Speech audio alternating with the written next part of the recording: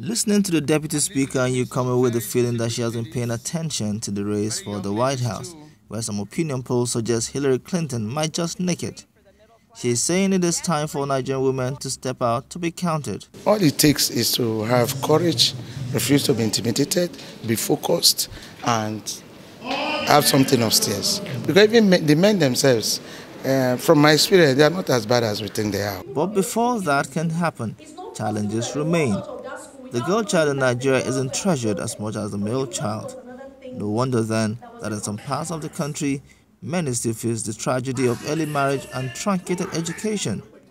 The recent case of Habiba Isiaku in Katsina is a sad testament to this reality. How do these advocates and women feel about such stories? Very sad.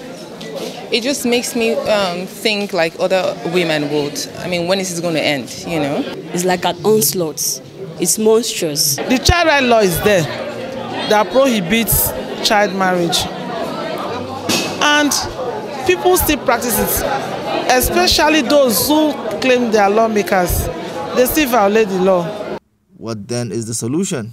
Until we can take away that thing about culture and tradition and face children's issues, especially the girl child issues, the better for us. Social media is doing such a great job of exposing this act. So training the woman will actually bring out the trainings because she will multiply it. She will train other people, both men and women she will train.